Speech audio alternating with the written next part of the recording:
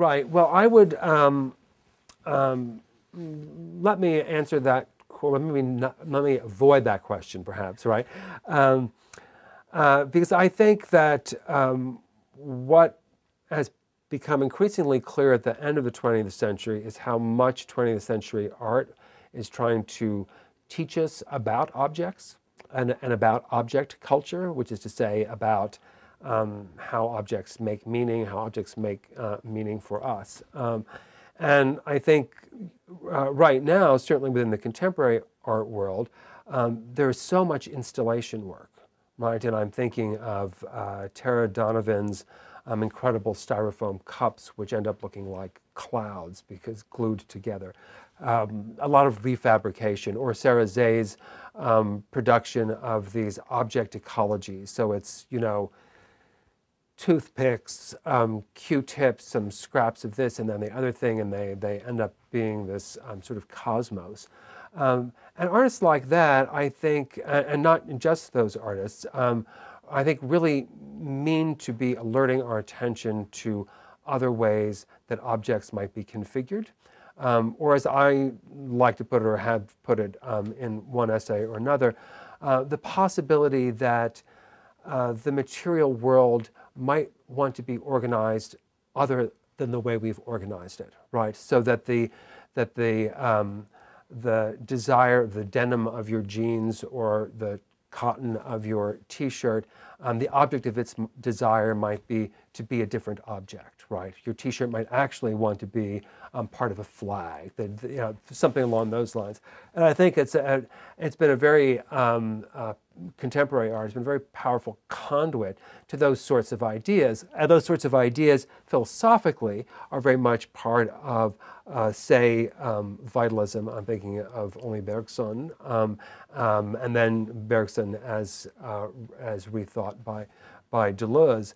But it's, I think it's only in the presence of such art that you really experience some of these alternatives, or is it what I'm calling something like the desire, the inanimate object world's desire to be reconfigured, to have a different shape, right? And right now, around the city, around your city, if you look at Orozco's work in the MoMA, with something like the yogurt tops on 4 different walls, or Urs Fischer at the New Museum, those huge aluminum sculptures.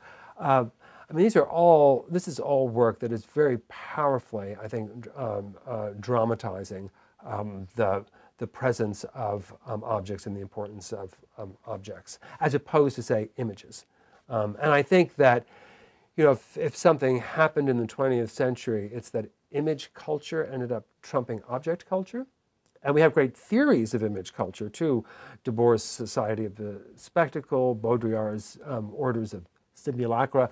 And we do, I think, also have powerful theories of the object, but I think that it's really image culture and that got the most attention towards the end of the last century. There's another artist, a Chicago artist, Marie Crane Bergman, who has for years been doing vast monochrome canvases made up of very, very small sort of hillocks of paint.